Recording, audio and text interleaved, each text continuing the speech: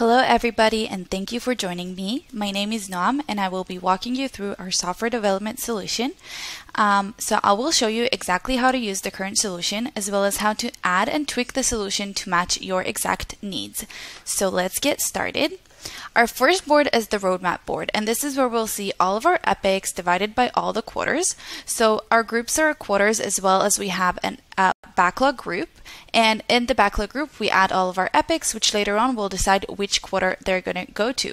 So if we take a look at one of the epics, it has an owner, a description, a timeline, priority, which quarter it's going to go to, and we're going to actually connect tasks from the sprint to a specific epic so we can see an overview of our progress on this epic on this product roadmap board.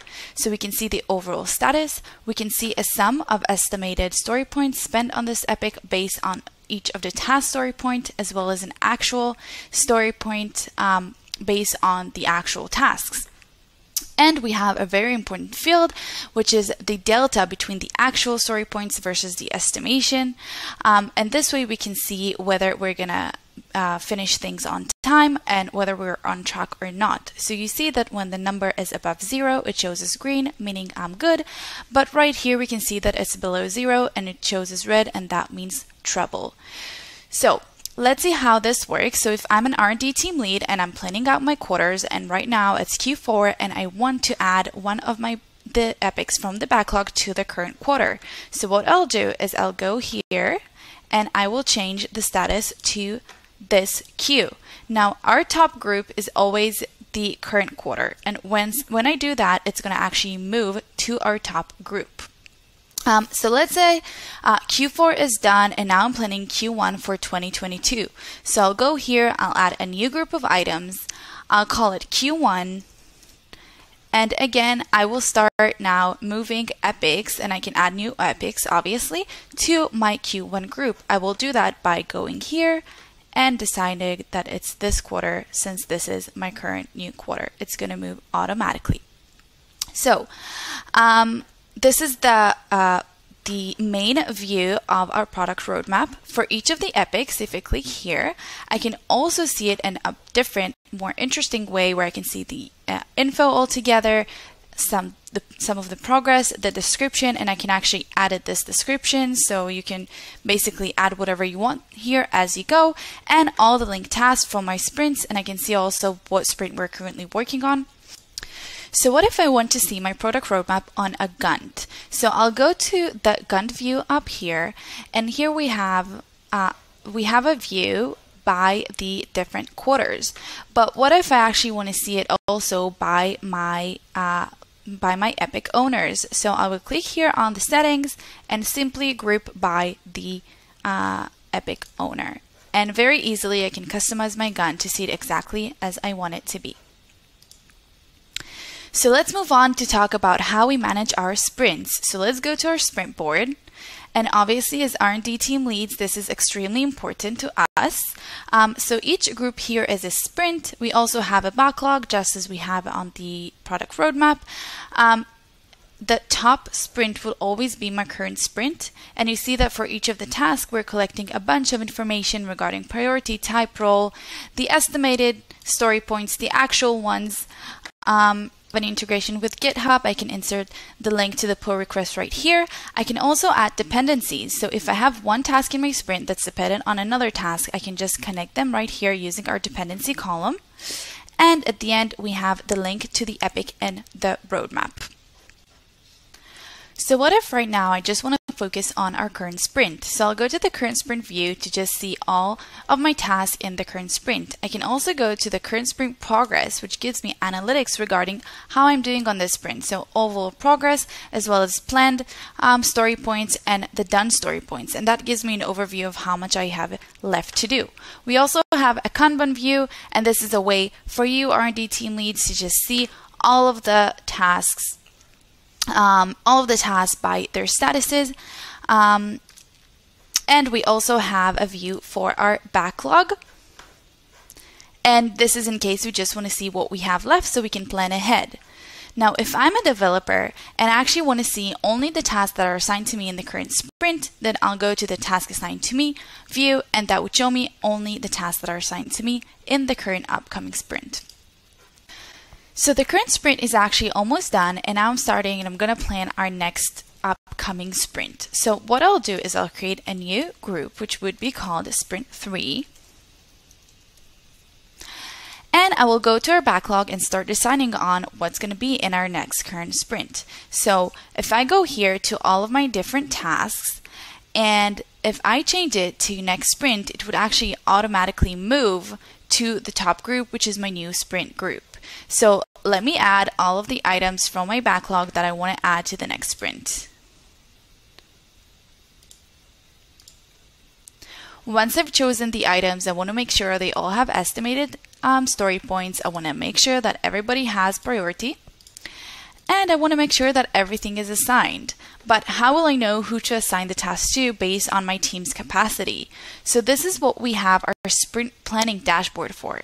So if we go here, we see a bunch of very useful information. So first of all, we can see the planned story points for the upcoming sprint. Overall, we can see the capacity planning, which shows me a chart of all of my assigned team members and how many story points are already assigned to them. What I can also do in here, if I would like, I can go to the settings and actually add benchmark lines for each of my team members. So let's say that Daniel's benchmark is actually 5 story points. And let's say that the other user benchmark is actually 6 story points. And this way, very, very easily, I can see that both Daniel and user 2 are already above their possible capacity. So I want to make sure that the last task I have left to assign here, I'm going to assign to some other team member. So let's assign it to Chris.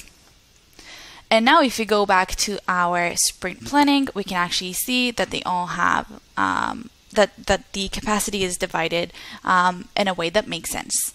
We also have a breakdown by the task type. We also have a breakdown by the priority and another view of our upcoming sprint task within the sprint planning dashboard. Let's move on to our bugs queue board.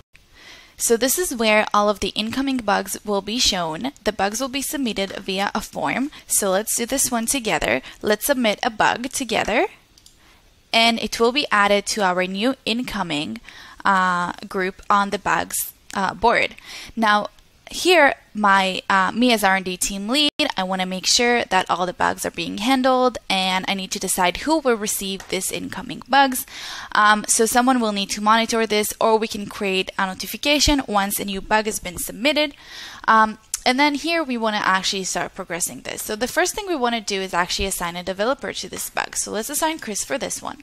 And then once the bug is in, I'll set its priority, and I want to make sure that Chris gets it and starts working on it. So I'll change the status to ready for dev. This will give Chris a notification. He knows that he needs to start working on it. It will also move on to our next group of development work. And once it's done, it's going to move to our resolved bugs group. If I'm a R&D team lead, I don't want to see all the different details of the bug, but I actually want to see some insights regarding to see how we can work better, resolve better, and overall what's our response rate, for example. So let's go to our bugs insights dashboard for that. So here, first of all, we see all of the bugs that we have that are currently being worked on. We can see bugs by different priority, bugs by source, so whether it's in-house, in support. We can see the bugs that have been opened in a month and the resolution time for bugs in a month, including our target resolution time, and we can see that we're a little bit over that. Let's say I want to also add a chart that shows me how many bugs are assigned to me per developer. So I want to see my team's capacity. So I'll go here, I'll add a chart. I'll go into the settings, and I will choose the x-axis to show me the developer and the y-axis to actually show me a count of all the items. So all of my different bugs. Now I see how many bugs each of my team members has assigned to them. When a new bug is coming in, I can also decide that it's actually going to go to the sprints. So if I don't want to deal with it right now, I can move it to one of our sprints. And when I click on move to sprint board, it's actually gonna go ahead and move it to the sprint board. And then I can go here into the backlog and start managing here as one of the items in my sprints. So now I have this. I can either set it as, I can either leave it here, and then when I have a new sprint, I can just add it to my next sprint. Last but not least, let's discuss our retros. So after every sprint, we want to reflect and get feedback and see how we can improve. And this is where our retros board come in handy. So in here, we have a group for each sprint. The team members can add different feedback once the sprint is over regarding how we've been doing. Choose the type, whether it's something to keep, a discussion, or something to improve. All the team can take some time to vote on all of the different feedbacks added. And then once the team members have voted, we can then go ahead to the ones that have been voted on the most and actually discuss them, maybe add some action items, put owners, put a status, a due date, just to make sure that we're actually going to take care of this feedback and not leave it behind and make sure that we're getting better for next time. So this is it for our software development solution. Thank you for joining me and good luck with your successes in monday.com.